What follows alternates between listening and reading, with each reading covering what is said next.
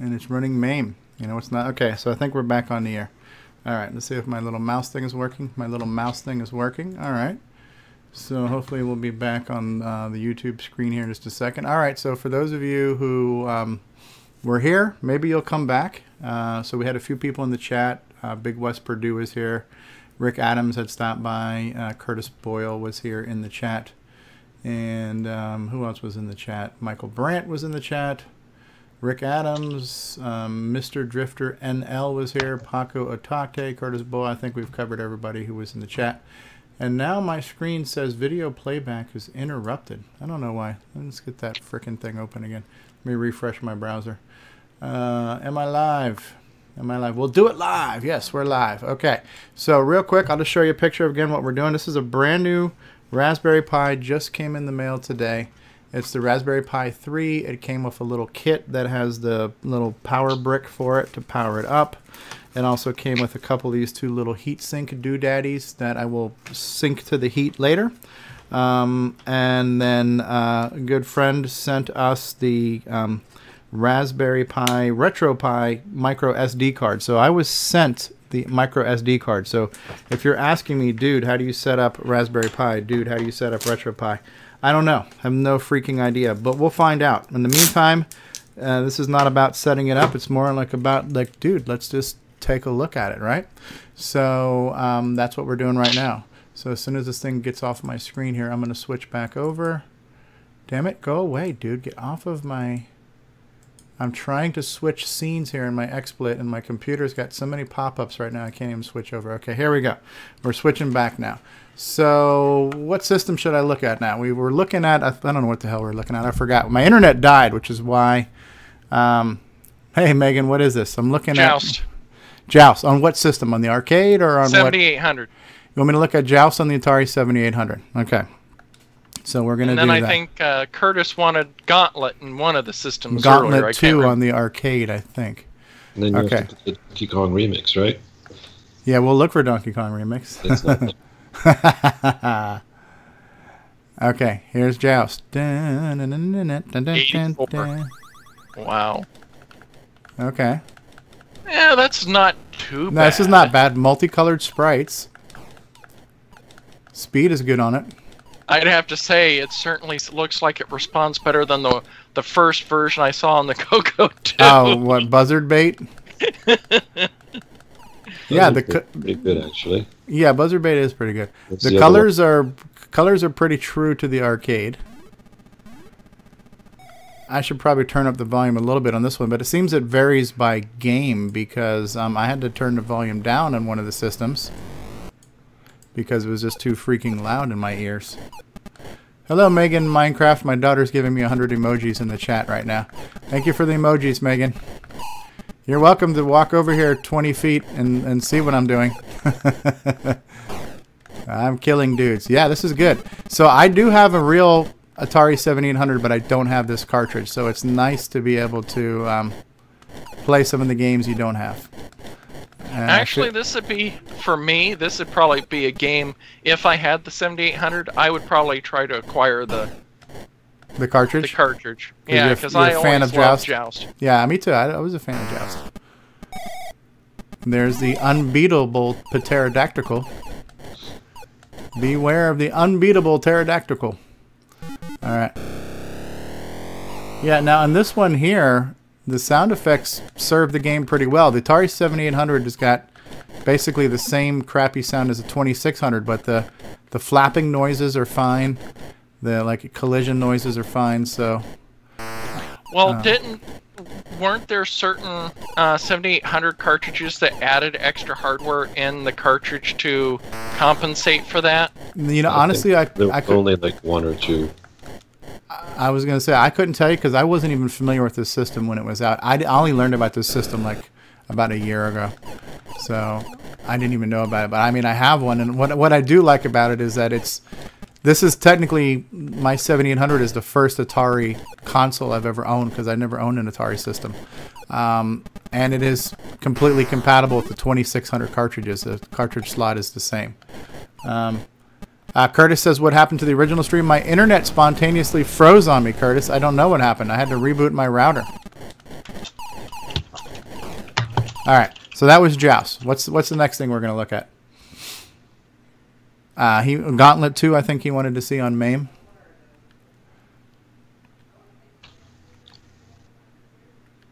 Man. Okay. So we're gonna go down to the G's.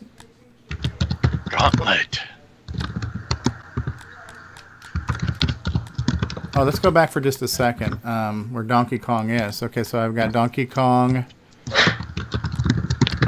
3, Donkey Kong Jr. I don't even see Donkey Kong 1 in here.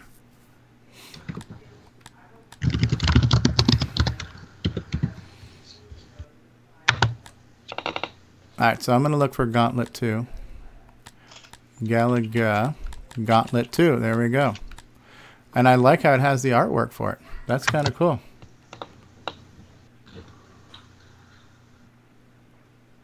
Gauntlet 2B not found. Oh, don't you love that? When you get a whole bunch of error messages that the emulator can't find something. Where's the quality control on this image?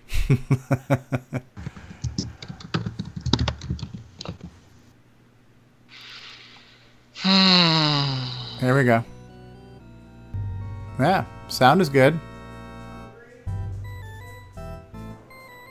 See, this almost makes me want to play the current Gauntlet with you. Yeah, right? I have to re-download it again, yeah. Alright, so how do I insert a coin? Oh, and then I get to pick who I want to be. So if I want to be Elf. Oh, collect magic potions before doing it. Ah, cool. An improved version of... There's my shots. Oh, I am Elf. It's just... I'm not used to the Elf being red. That's what confused me. I always thought Elf was green. Maybe that was a feature of Gauntlet 2 where you could have more than one person play the same character. Yeah. So they were just kind of color-coded. I don't even remember playing Gauntlet 2 that much myself. All right, we'll take the wimpy way out. Yeah, no, it's good. This runs MAME pretty well. Yeah, I would recommend, Steve, since you are running MAME and you are running the Pi 3 without a heatsink, you probably should add the heatsink. Add the heatsink? Yeah, because the Pi 3 is notoriously known for running hot. Okay. So. That's good to know. Okay, well, I'll wait for it to cool down when I do that. I might even, read the instruction manuals in the proper way to do that. You have to wait for these things to stop glowing before you cross them, right? All right, that's cool. What else should we look at? Let's look at a platform I'm not as familiar with. Sega Master System. What was the PC platform? The PC platform? Oh, the PC Engine? Yeah, that's it, yeah. PC Engine is also known as TurboGrafx 16. So this is kind of a better than NES. Devil's Crush, if that's on there. Devil's Crush? All right, let's see. That's a pinball machine. Oh, is it? Interesting. Devil's Crash. Is that it? Well, Curtis said Devil's Crush, but... I don't know what Crash is. But Crush was a pinball game. Yeah. Well, it is called Devil's Crush, but the ROM was named Devil's Crash. Okay.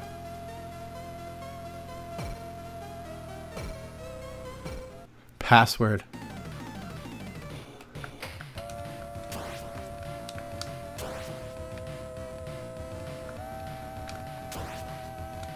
Okay, what are my controls here? Whatever. It's actually a decent palette set. Oh, you're probably pressing the tilt, the tilt button. Some other button probably does the plunger.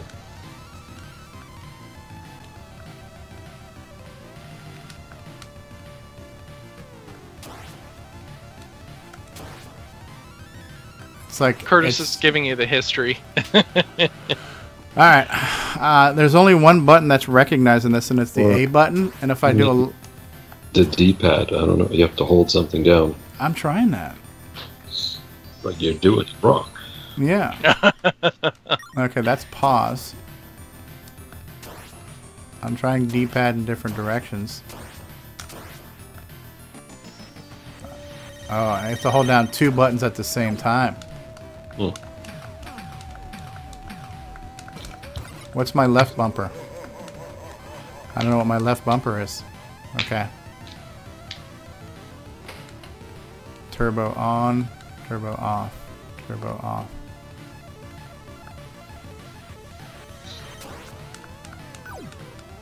I don't know what the left... Steve likes it twisted, Curtis. I don't... Okay. It's... Okay, so the... That's the deal there. I have to press down on the D-pad for the other bumper. I don't even know what my controls are, you know? Oh, this is cool. You're using a pinball to fight, like, sprite demons here, like sprite bosses. That's kind of cool. It's like, you know, integrating raster games and...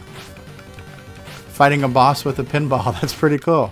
It's like mixing the genres. That's neat.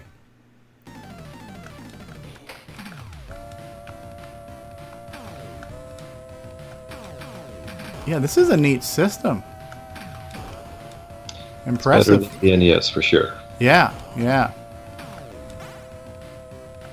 Yeah, the sound is much better. The color palette a heck of a lot better. The speed seems to be pretty nice too.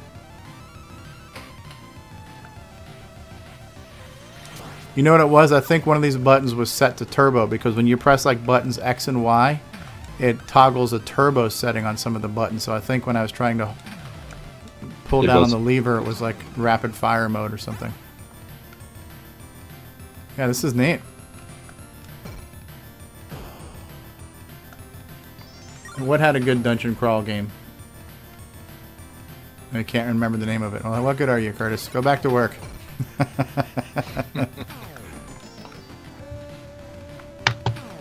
This is neat. Man, it's just like... You know, and I guess it's so weird when I finally get interested in something. Because, yeah, sure, could I have been playing this on an emulator on my computer all along? Yes, but would I have spontaneously just decided to emulate the PC Engine system? Probably not, because I'm not familiar with it. But now that I have it here, and I'm looking at it, I'm like, wow, this is cool. This is like neat things to try that I never would have tried, you know? Curtis says Dungeon Explorer, maybe? Dungeon Explorer on the same system? On this system? I don't know. He hasn't said. Okay. Double Dungeons. Let's try that. We'll try Double Dungeons. Errors are logged to the dev / something or another. Okay. Dungeon Explorer, maybe? So is it starting or is it not starting? I'm guessing it doesn't like that one. Reset. Okay. Well, we'll go back. Dungeon Explorer. There you go, Curtis. Dungeon Explorer. Press a fire button to configure. USB gamepad. Alright, so I don't know if I'm just not patient enough or if I'm... Okay, that's turbo. Player 1 button. Turbo on, turbo off. I'm not getting anything, so I'm not sure if I'm doing something wrong right now. Alright, so we gotta go back. Alright. Let's just find a different game. Maybe, like, if it doesn't show the artwork, maybe it's not gonna work. Alright. That was Atari 2600, Atari 7800. ColecoVision. Let me find an obscure game on the ColecoVision. I wonder what Congo Bongo looks like on the ColecoVision. Pretty terrible. See, this is what I don't like about this, though. There's no artifacting. I like, you know, I like looking at my ColecoVision through my analog capture where I see the artifacting and I see all the analog imperfections. Rainbow around everything. Yep. Yeah. Yeah, pretty terrible. Interesting. This game almost reminds me of Guanabuana. Well, I suspected that Guanabuana was inspired by this, but I think Mark Siegel says no, this was an original game that I thought of, but well, I don't know. You can look at it this way. Zaxxon runs on the exact same hardware as Congo Bongo. Mm-hmm. made by the same programming team in the arcade. Uh-huh. So Steve did Zaxxon, and then he made Guana Guana. But it's an original game. Yeah, but he did it right after Zaxxon, using the same engine. Yeah. Which is what this game is. It's using the same compared to Zaxxon. You can even see the diagonal, the way the screen's laid out, like Zaxxon. Ooh, Defender. Let's see what Defender looks like. Another good game. Right. Whether or not it is on this platform, we'll see. Atari Soft. The one thing I'm realizing too about okay. No, this is actually pretty good. This game is a little bit impressive on a Coleco because it has a scrolling background, and the Coleco does not support scrolling backgrounds. So there's some magic trickery going on here.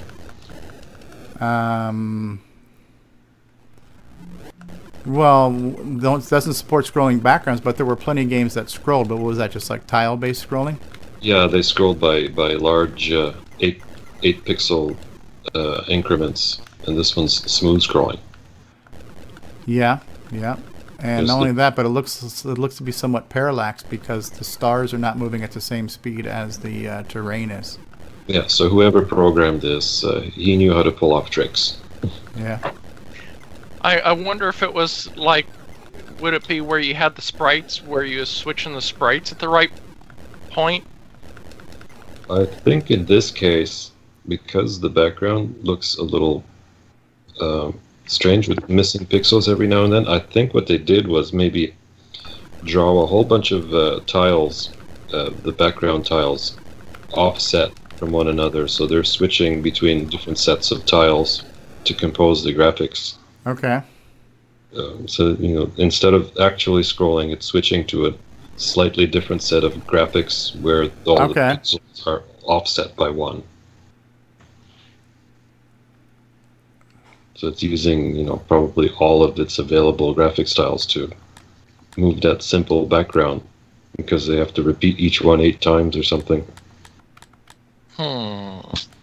Interesting. Frogger. I'm familiar with Frogger. A lot of games in here, though, right? So we got a lot of ColecoVision games. Moon Patrol. Let's see what this one looks like. Matte Patrol. Well, did I hallucinate and thought I saw Moon Patrol? It's a bootleg. Oh. Wonder if the guy's name was Matt who did it. It's got the music. And smooth scrolling. Interesting. And you're dead. Somewhat parallaxing in the sense that okay, so that's jump. I can push up to jump too. Well, not at this time. Sooner, Steve. Sooner. Yeah, right. I like that the wheels actually adjust to the terrain too. This is halfway decent. I was gonna say it's kind of parallaxing, but there's where it's scrolling is all in the smooth blue, so it doesn't have to like mask the different layers against each other. Okay, the bad guys are now coming out. This is not bad though. And another thing that I found a little bit annoying about a lot of ColecoVision games is you had a lot of these single color sprites, so it's just basically like a higher resolution version of the 2600 is what a lot of these things look like. But this is good that the buggy's multicolored. These bad guys here are single color sprites, but yeah, not bad. This might be a more modern homebrew version. Yeah. Where the guy has access to more technology than the original version might have had. Okay. Game Boy Advance, Game Boy Color. I'm not familiar with those things at all. Let's see what else we got. Oh, these are good games here. Like, oh, dude, I didn't do that. Okay, Mega Drive. Let's see what some of our favorite Sega games are in here. Another World, great game. Like Another World in Flashback. Beavis and Butthead, that's funny. That's just a sign of the times when you've got a console version of Beavis and Butthead, right? Here's a Castlevania: The New Generation on on this system here. Let's see what it looks. Let's see what this guy looks like. We looked at another Castlevania on the Super NES. Let's kind of contrast and compare here. Castlevania Bloodlines, 1994. This was my favorite console. Was the Genesis. Yeah, there was a nice RGB mod for the Genesis.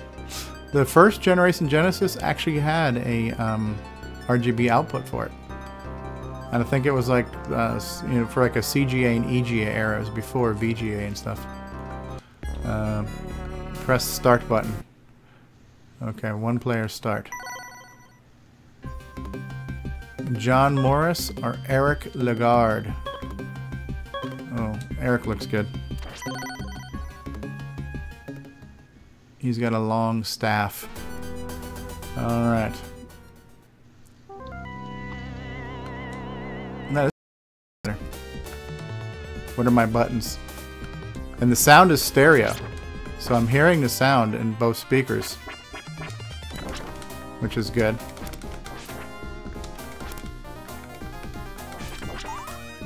Pick this crap up. Yeah, apparently this is a thing in Castlevania, huh? Climbing stairs? Because the other one had this too. Yep. Castlevania 2, you had to traverse a lot of stairs. Why is my stream buffering right now? You guys are still on the call, right? So hopefully I haven't lost my internet again. Yeah. It's getting Yeah, old. but the video for us is getting a little laggish.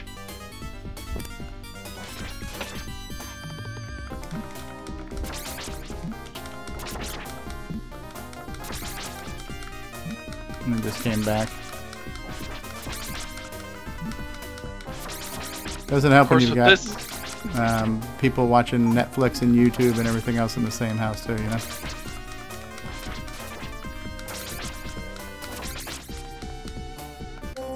Well, that's true for the download from your point, but that Netflix streaming shouldn't affect your upload hardly at all. Alright, so we got Mega Drive Neo Geo. Let's see what we got here. Double Dragon on the Neo Geo. This is basically... Now, is this Neo Geo arcade or is this a Neo Geo home console system, I wonder? That would be the home console, but it's essentially the same thing as the arcade hardware. Same arcade hardware, huh? Yeah, it certainly looks like it. Yeah, this is in stereo.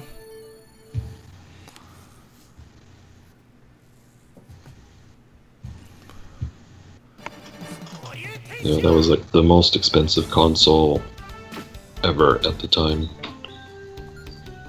That is some impressive graphics for the time frame.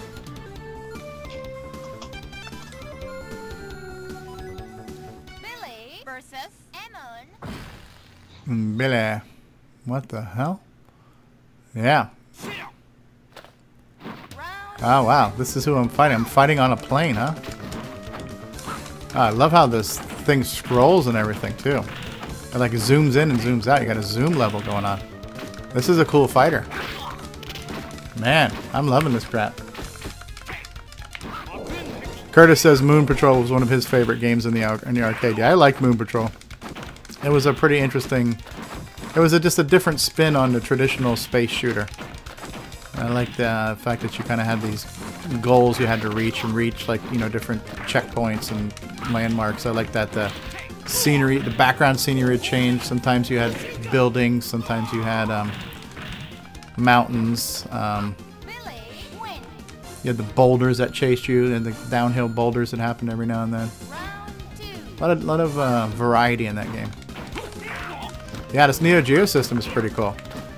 It's hard to believe that all this stuff is emulating this well on that little Raspberry Pi, man. It's such a small little box.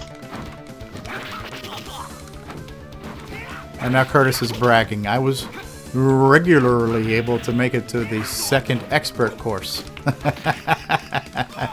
Good for you. You guys still there? Now I'm getting a message that I'm getting drop frames, and that was the same message I got right before I lost my internet last time.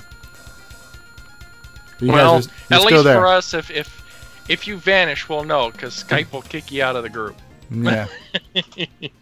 Your performance is very poor. I'm too strong. I love those taunts at the end of the game, huh? Yeah, I'm not crazy about this Super NES controller in general. See, like right now, it just started moving on its own. To be honest, you can actually set up with the Retropie, because I've done this. You can set up the Xbox 360 controller, the wired version. You can use the Xbox One controller on it.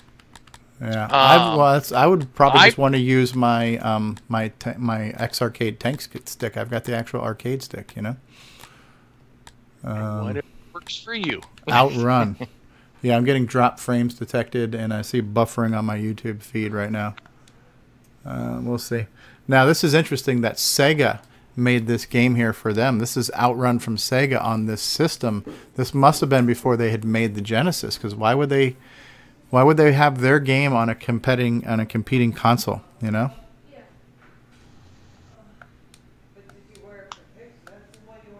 TurboGrafx 16. Oh, maybe it's not. It's not a game. It's just a screensaver. Never mind. I was duped. Outrun 1. Let's try that one. Press A button to configure errors of log. Okay, here we go. Game start. Okay. Curtis says that the Outrun on the CGA PC was one of the ugliest games he ever saw. Alright. What are my buttons? Okay.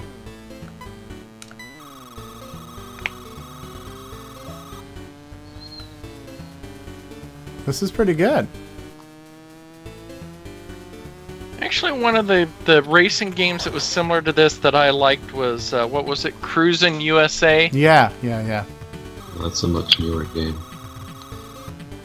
I think that was on the N64? Yeah.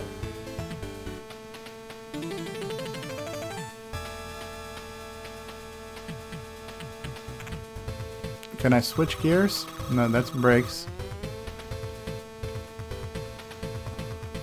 Is that my highest speed? Up and down, maybe. Yeah, that switches between low and high. There we go. Yeah. Yeah, down on the D-pad, switch to high gear. Yeah, this is pretty good. I'm surprised that Sega made a game for a competing system. There must not have been competition at the time. Okay, so this is low gear. Once I get to like 100 miles an hour or so, I should switch into high, right? Just like regular driving. All right. Just like that, huh? You mean I've been doing it wrong this whole time? Oh, that explains our conversations while you've been driving. Yes, Pac-Land. Let's try Pac-Land. I like this little system here.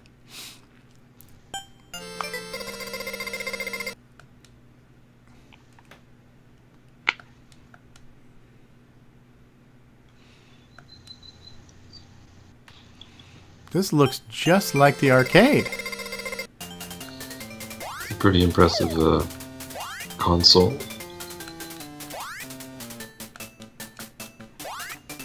I gotta figure out what all my buttons are, so I have to push up on the stick to jump. I'm not crazy about the key mappings here. That I'd want to probably remap once I figured that out. Okay. Okay, so you have to hold down the jump button and then hold down the run button and then just jump, basically, I guess, huh? Alright. I got a power pill. Not bad. Getting dropped frames detected again.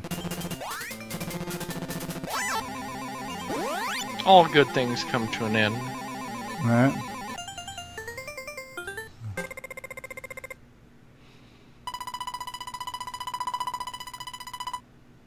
Neat. Alright, well, I could sit here and do this all day. Simple things for simple minds. What were some of the other cool Super Nintendo games? I don't even know. I didn't really own a Super Nintendo. I'm gonna have to get going. Alright, Sockmaster, thanks for stopping by, man. Sure. Let me see. All right, so I'm touching the chip on my Raspberry Pi, and my skin's still on the tip of my finger, so it's not terrible. Mario's early years, Mario's time machine, Mario's magic football, Mario's missing. Super. If you're wanting the regular Mario stuff, it would be in the S. Prince of Persia. Ooh, neat. RoboCop, RoboCop 3. Ton of stuff in here. Spider-Man, Spider-Man and Venom. Star Fox. That was interesting, right? Street Fighters. Those were good. Wait, was there a Star Trek The Next Generation? Was that right? I don't know. Stargate. Star Trek The Next Generation. Futures Past. Want to see that? Yeah. I've never even... Okay, so here we look at this. There's also Deep Space Nine, dude. Crossroads in Time. There's Starfleet Academy. Bridge Simulator. The Next Generation Futures Past. They got a Stargate game too, dude. Wow, it's like sci-fi geek heaven right here, right? Which one should I pull up? Next Gen? Next Generation. All right.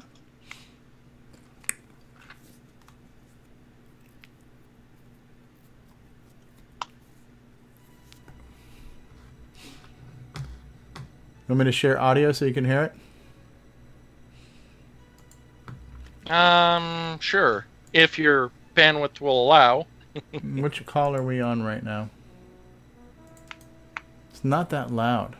Grant, you still there? Yeah, I'm still here. Okay. Wasn't sure. You were kind of quiet. I think what needs to happen is that each of these emulators probably has its own volume settings. And I'd probably have to mess with each one of them, you know? Well, actually, the music is just about the right thing, so that... Because I prefer hearing you over the game audio anyway. Because you don't want the game audio being too overpowering. Press start. Captain's log. The Enterprise is currently patrolling a region near the Romulan neutral zone. Romulan High Command claims a team of their researchers vanished into the neutral zone over a month ago. Starfleet offered to assist as a sign of goodwill, but the Romulans declined, citing security reasons. 3 days ago, they asked for permission to enter the neutral zone and conduct their own research. Of course, Starfleet refused such a one-sided breach, given the sensitive nature of this area. The Enterprise has been sent to monitor the Romulans' activity. All right, very cool.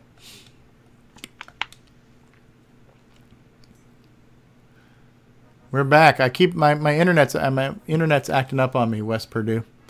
Communications. Oh, look at this. Transporter room. There's Deanna. Engineering. There's Worf. Computers. Sensors. We got number 1. Briefing room. I have no idea what I'm doing here. Okay, communications. There's Mr. Data. Oh, look at this. Hi, whatever. Okay, really confusing. That's going to take a lot of time to figure that game out. All right, Street Fighter Alpha. Let's get into the supers, right? So Super Adventure Island. So everything on the Super Nintendo started with Super, right? So Super Busters, Super Castlevania. Wow. So we got some of those. Super Double Dragon. Oh, Curtis. What is Sir Curtis saying? He says, That's is your Pi downloading a massive update? Yeah, but see, if it was downloading, it still wouldn't affect his upload. He must have Comcast or something.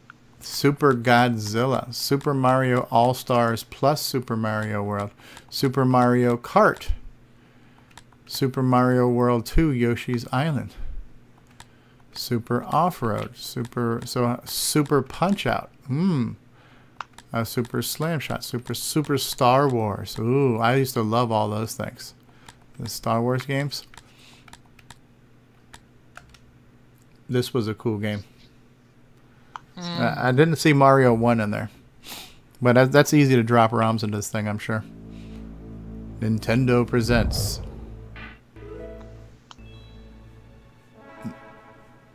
In stereo. Super Star Wars. It's amazing. This was an utterly impressive game when it first came out. I remember a friend of mine had a Super Nintendo. We actually rented this cartridge from Blockbuster or something just to play it for a weekend.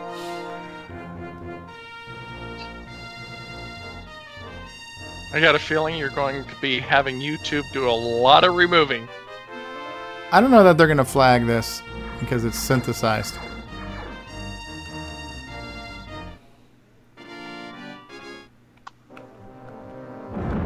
What are my buttons? Heck?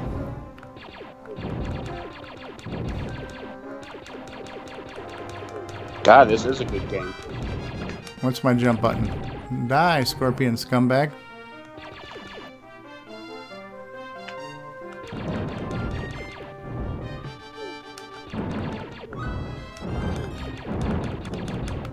West, I didn't even know there was a comic series for the Coco. Oh, the Whiz Kids. Yeah, there were the comic books that you can get in the Radio Shack stores. The TRS-80 Whiz Kids. Those guys were around since before, even in the black and white TRS-80s they were around.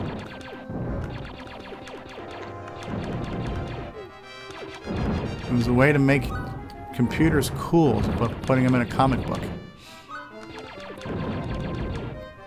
Cool, man. Now the emulation's good. This looks and plays like the original system.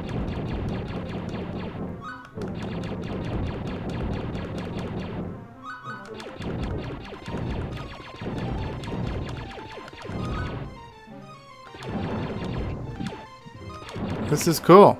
What else we got in here? We got so much stuff in here. Super Nintendo, Atari 2600, Atari 7800, ColecoVision. So now my joystick's moving on its own. Game Gear. I don't know what the hell the Game Gear is. Game Boy Advance. Game Boy Color. These were, okay, MAME. Bunch of stuff on MAME. Let's go back to MAME for a second. Stop moving, dude. Like the joystick is moving on its own. Is it the controller or is it something sitting on the keyboard? No, it's not. Well, I don't know what it is. Man. Alright, so let's go up. We got some Wizards of War. That's cool. War of Arrow. I wonder what version of MAME it is, too. When you get it, because you got to make sure the ROMs match the version if you want to update it. Triple Punch. Time Pilot. That's a cool game, right?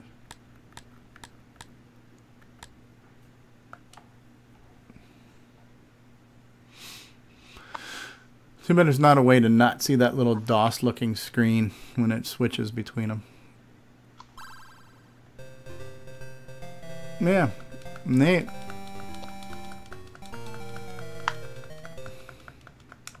So which one's my fire button? Yeah, it's like different buttons are different on different systems. West Purdue says if it wasn't for the Whiz Kids, I'd probably be some smoking hippie. some pot smoking hippie on the Atari ST. The Whiz Kids kept you clean and sober, huh? Kept you straight. Stay in school like the Whiz Kids and solve crime with your TRS-80 systems.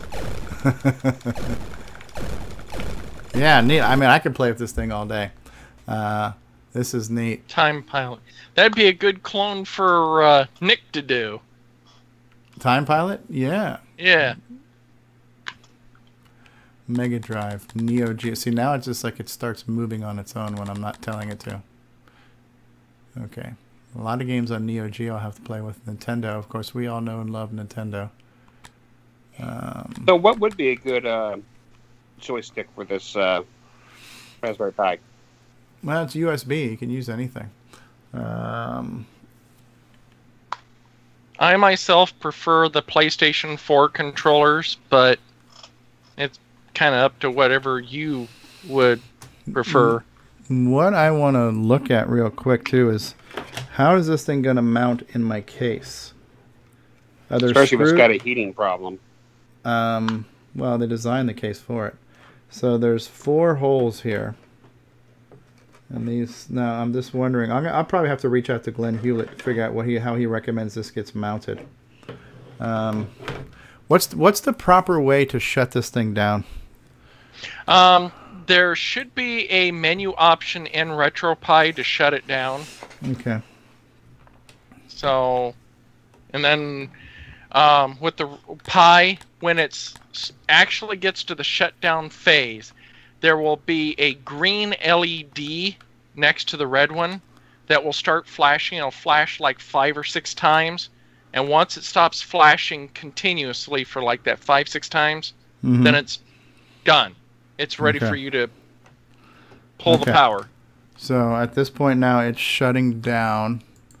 I'm going to wait for the... Okay, so that flashing light is gone right now. So the only light that's on right now is a single red light. That probably means I have power, right? Yes. Okay, so now I can pull the power. Okay. Yep. So Johnny is going to disassemble number 5 right now. No disassemble, Johnny number 5. Too late. Okay, let's see what the kit here says I need to do. Showing me the pieces. If you want to have a case, if it tells you how to set up the Noob's operating system, Raspberry Pi, Jesse shutting down the Raspberry Pi, Wi-Fi configurations. None of these instructions here tell me how to deal with the heatsink. I love that the Raspberry Pi came with this little brown paper bag like that. That's kind of cool. It looks like a little lunch bag or grocery bag or something. I'm going to guess that you just peel off the stickers and snap these things on. Yes. Now, obviously the bigger of the heat sinks goes on the CPU, and the smaller heat sink goes on the little USB hub Ethernet controller that's behind the USB. Okay.